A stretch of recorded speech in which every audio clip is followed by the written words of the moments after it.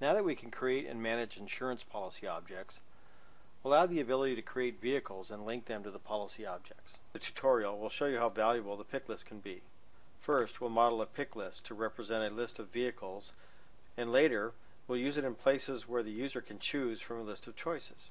Our first pick list will represent a list of vehicle manufacturers that can be selected when adding a vehicle to an insurance policy. A pick list is essentially a static list of name-value pairs. We can use it when configuring data model attributes as well as results list and drop-down widgets.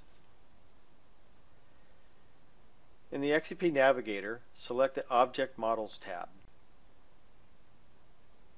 Then right-click Pick List and select New Pick List. For label, enter Vehicle Make and click Finish. In the Basics tab, we'll just use the basic string data type. Select the Entries tab.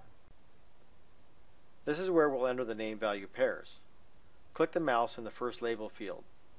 This is the equivalent of clicking the Add Entry button. Now, enter Ford Motor Company and then press the Tab key. That'll tab you over to the Value field. For the Value field, enter Ford and press the Tab key again.